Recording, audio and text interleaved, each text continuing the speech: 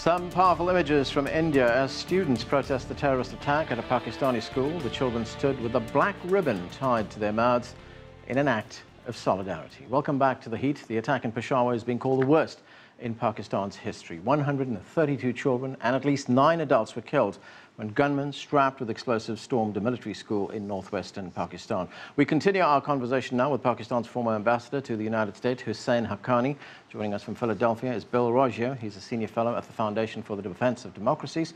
Here in Washington, in the studio with me, is Farnaz Isfahani. She served as a member of the Pakistani Parliament and is now a scholar at the Woodrow Wilson Center in Washington, D.C.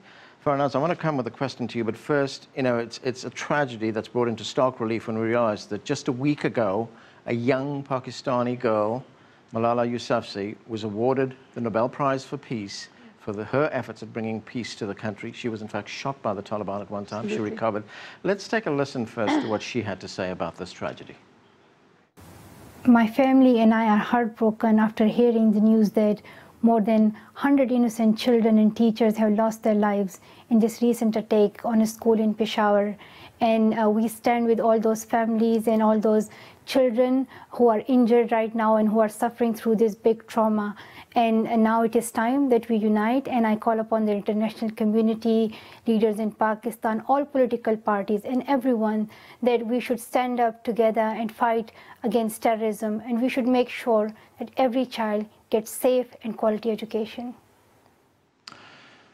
Great words there from Malala Yousafzai. Farnaz, what is the ultimate aim of the Pakistani Taliban? I think the Pakistani Taliban, what they want is not unlike what ISIS wants, what the Islamic State or Daesh want. They want Sharia. Every single school of this kind, secular school or, these national schools which have a non-religious education to them, is a Western secular school promoting American or Western ideas. They want Sharia where young girls like Malala, proud Nobel laureate, who they shot through the head for attempting to go to school, does not leave the house to have an education. They don't want anything that they see as different to, their idea, their barbaric interpretation of an Islamic way of life. So they are not going to stop. So that's why I think it is so dangerous, what this game that's being played. I remember Hillary Clinton saying, she held a press conference with our former foreign minister in Pakistan, and she said, when you keep snakes in your backyard, you can't just imagine that they're going to bite your neighbors or attack your neighbors. And I thought Mrs. Clinton, and this was several years ago, summed up the situation beautifully, but nothing's moved on. So the message from the United States and the West has been conveyed. But when I see young Malala, the promise in Pakistan of the youth, it is so moving. And that's the promise that they were trying to wipe out today. Yeah, that's a great analogy you made there, citing Hillary Clinton. Bill, let me ask you this. Who gives the orders and who takes the orders in Pakistan? Is it the military giving orders to the civilian government, or is it the other way around? Well, I think my esteemed colleagues on the program could probably answer that question better than I. But my view is it's the military and the Inter-Service Intelligence Directorate are the ones that run the real show. They're the real powers that be inside Pakistan, and they direct all policy with regards to dealing with jihadist groups, without a doubt.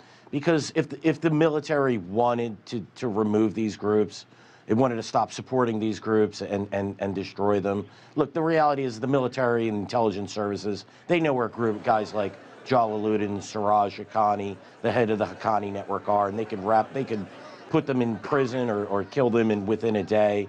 And the fact that that doesn't happen tells me everything that I know about who runs the show inside Pakistan. Well, let me get the ambassador's view on that. Ambassador, is there a lack of will on the part of the military to get rid of the Taliban? I think that it is both a lack of will and a lack of capacity, but I think it's above all confusion. It's yesterday's policies being pursued today without regard for tomorrow. There was a time when it may have made sense to some people. It didn't make sense to me even then that Pakistan could use some jihadis for regional influence. After the Soviets left Afghanistan, Pakistan should have asked the international community to help it, just as it had been helped to create the jihadi groups, to demobilize them. That's what happened when the Indians helped Mukti Bahini fight for Bangladesh. That's what helped when the Americans helped the Nicaraguans, the Contras. You always demobilize irregular forces.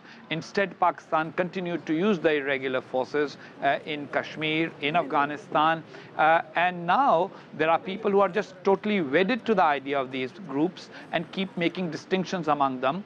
And the national discourse has become so confused about the subject that even the civilian leaders can't make a clear decision. Farhanaz rightly pointed out about Imran Khan and the confusion he has sowed in the minds of young people. We have already seen, it's hardly been a day since the attack happened, and we are already seeing a large number of conspiracy theories about how these could not have been the Taliban and might actually have been agents of India, Israel, the United States, or zombies from outer space. Basically, this conspiracy theory mania makes it very difficult, even for a strong military chief who wants to change the direction, to be able to change it. Let us hope that this incident does change the discussion in Pakistan, and if there are people in the army and the ISI High Command who want to change things, they are able to do them now.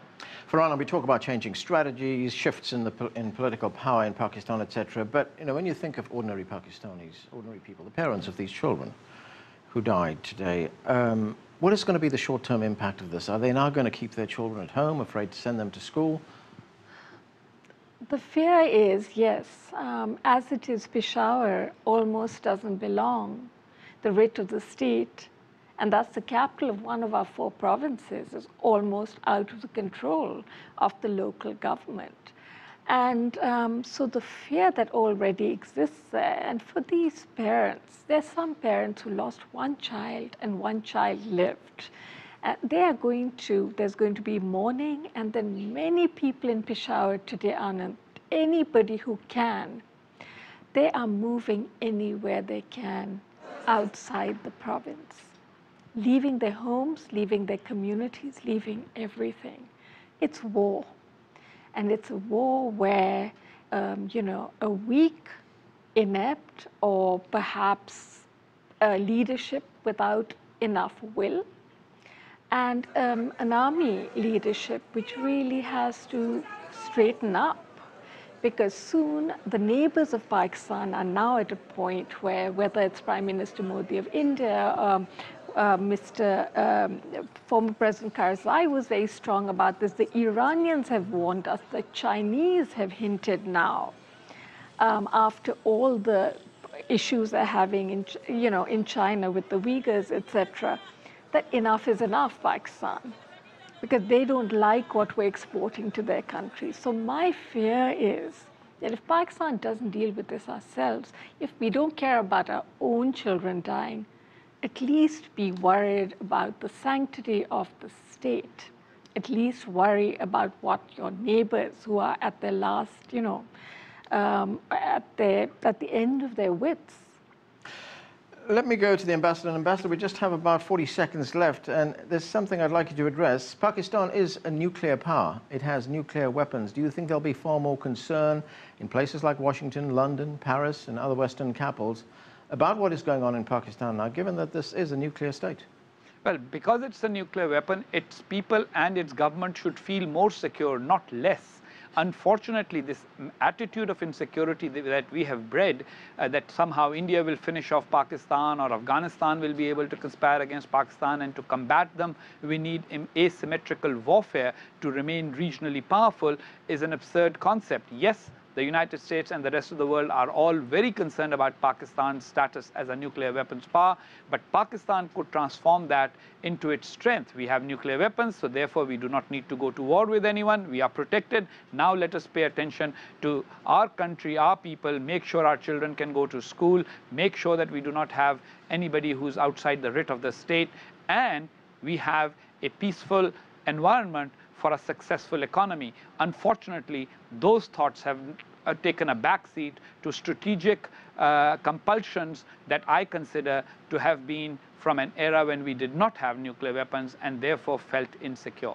Okay, and that's where we are going to have to leave it. Thanks to all of you for joining us.